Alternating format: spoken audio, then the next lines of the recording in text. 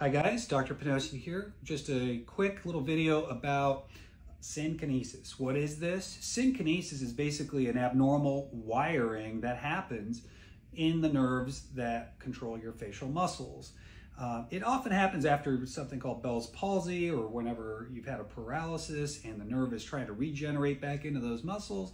Sometimes it gets a little confused. When it should go to the mouth, the signal might shoot up to the eye and therefore cause some twitching whenever you move your mouth.